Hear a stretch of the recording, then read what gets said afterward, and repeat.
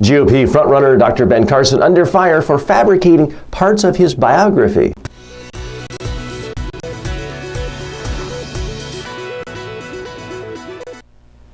So here's the situation. Ben Carson has for years told people that he received a full scholarship to West Point, the military academy.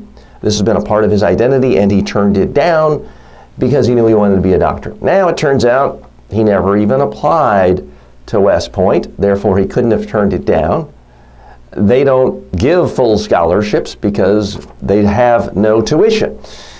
So he's been criticized by some, and those in the media, and his opponents for just fabricating things, and that destroys your credibility as a candidate.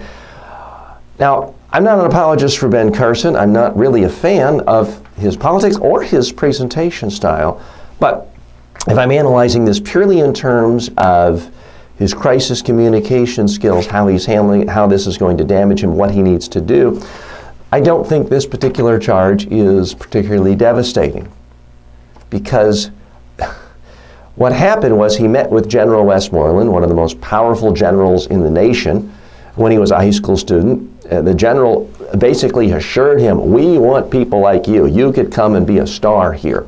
And at this point, Dr. Ben Carson was an academic star in high school. He was clearly destined for huge success. He obviously, at least to me, could have gotten in. So it's not that much of a stretch for him to say basically he turned it down. It was a kind of a verbal offer. I don't think this is the sort of thing that his fans, his admirers or supporters are going to see as just something beyond the pale as a fabrication. It's kind of a connecting of the dots in a way that sounds a little more favorable. I frankly don't know many people who don't do that in life. Now, in public life, can that sometimes come back to haunt? Yes. My guess is this is not the sort of thing that's going to hurt him. There are a lot of other comments he's made that may, if there's more digging, I mean, he has talked about violent episodes from his youth where he stabbed people and almost injured them seriously. At some point, if that doesn't come out with a little more factual basis, that could hurt him. But the particular West Point issue, I do not believe is going to hurt him at all. Now, coming up to later this week is the next Republican debate. What's going to happen? The polls have shifted since the last debate. Ben Carson has now gone from number 2 to number 1 in the polls. I do think you can expect to see at least some attacks, if nothing else, from Donald Trump against Ben Carson. For the most part, the other Republican candidates have kept a hands-off approach to Ben Carson because I don't think they really perceive him as the guy who's eventually going to get the nomination, and they want his support. So they've treated him very gingerly. The big challenge for all of these Republicans is how can they say something interesting, captivating, something that will appeal to some base of supporters in a way that is seen as authentic.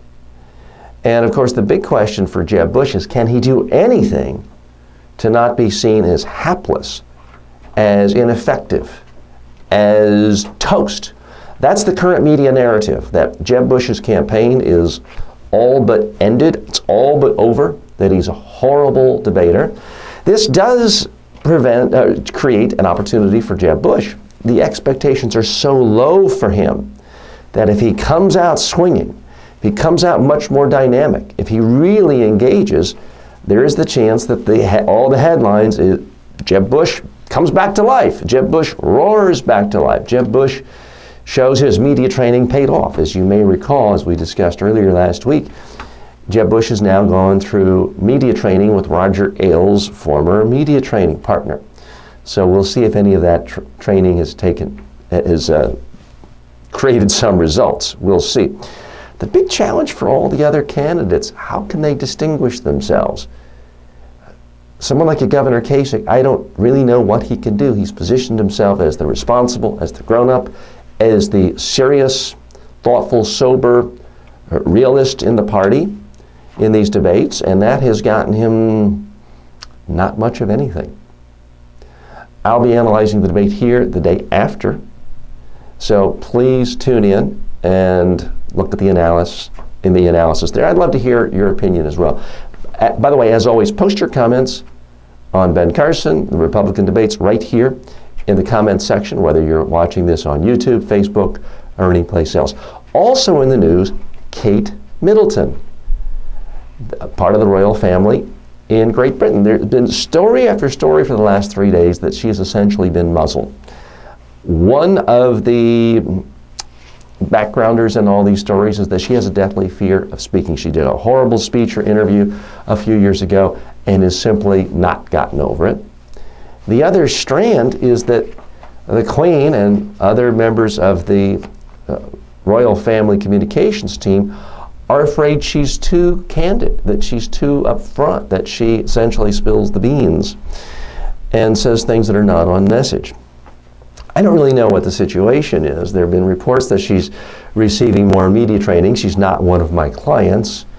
But to me, it seems a horrible shame to have someone who is articulate. She's clearly articulate if you've seen her speak before, good-looking, whose only purpose for being is to create public relations and good PR for Great Britain. It seems a shame to muzzle someone like that, because when you look at the royalty, they're not actually wielding political power anymore. They don't actually get to decide off with the head or banish people. It really is just PR for Great Britain. And when you muzzle potentially one of your best spokespersons, it does seem a bit of a shame. So I think at some point they've got to bring her out and let her speak freely and give her more and more media opportunities. Yeah, I mean, she can't just show up and get her picture taken, and it generates millions of dollars of publicity there, but you're really minimizing her capabilities by not letting her speak and do interviews. Other items that caught my attention in the news over the weekend. I don't want to embarrass the college, but there's a college putting out an ad for an adjunct professor for public speaking. It's an entire semester, and the pay was $2,000 and $650. If you really add up the amount of time traveling to the school, preparing for it, delivering the lectures, grading students, the other paperwork, this is a minimum wage job. This, ladies and gentlemen, is why most people in the world are horrible public speakers. Our entire training system in America, K through 12, college, graduate school, is geared towards saying this thing that actually controls most people's destiny in their career, their ability to communicate, is so unimportant that the teachers who do it should be paid less than what McDonald's hamburger flippers are paid. Now, I say this with no bitterness because it benefits me. That's why I have a thriving public speaking training practice, is people can't get it. That's why I'm not a trainer on how to write English, because everybody has received thousands of hours of formal instruction on how to write English, K through 12, college and graduate school. But this is a perfect example of how the traditional academic world pays little respect, no respect to spoken communication. And folks, there are economics professors. I remember reading in the Wall Street Journal 10 years ago, there are economics professors at places like Princeton that make $500,000 a year. And they may be worth it. New York Times did a major study on NYU administrators who get beach houses bought for them and no interest loans and loans forgiven to buy them beach houses, because apparently having administrators happy is more important than teaching your students how to speak. Again, I don't want to sound bitter. This all works to my advantage, but those of you paying for higher education are getting shortchanged when it comes to public speaking skills. Also in the news, Quentin Tarantino. He has really stepped in it with the perceived criticism of police officers. They are threatening boycotts, they are angry, they are upset. He's now going into defensive rebuttal mode. He was on Bill Maher's show on HBO, Real Time, this past weekend. I thought handled himself very well. He did not say all police officers are murderers. He did criticize specific police officers in specific cases where injuries and deaths occur. I think Quentin Tarantino is going to come out of this ahead. It's one thing if you're running for public office and you're dependent on the Police Benevolent Association's endorsement. Quentin Tarantino is not a politician, and I think this is not going to hurt him. Controversy can sell movies. There are some crisis management experts who say that he's ruined his reputation. I think that's overstating it. And look, I love police officers. I'm protected by police. I value those who have making the sacrifice. It's a dangerous job.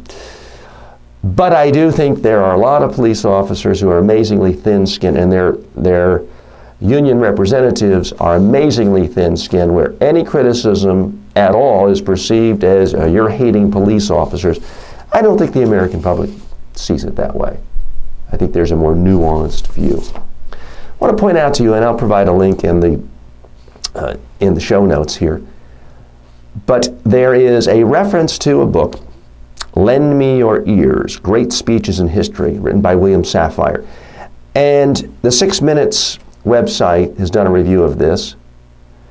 They do an excellent job. I'll link to it. This is a book that came out decades ago. It's in my library. I've read it. This is a review of great public speaking related books. I'm linking to it in the show notes. Take a look at it. If you're someone who cares about public speaking, if you have a passion for public speaking, this is a book that needs to be in your library. It goes into the history, the nuance of great speeches, the political context. William Safire, no longer with us, but truly a word maven, truly someone who was a great speech writer and had a love of words and language. I would recommend that to you. So thanks again for joining me. We're changing formats here. I'm doing more of a show format. If you have any questions about any aspect of public speaking, speaking to the media, post them right here, and I'm happy to answer them the next day in the show. Also, if you haven't done so yet, I'd like to offer you an opportunity to get at no charge my online public speaking course or my online media training course. Just click the link below and you can get, at no obligation, access to the entire video-based series, public speaking training or media training. So please do that today. I'm TJ Walker. Thanks for joining me.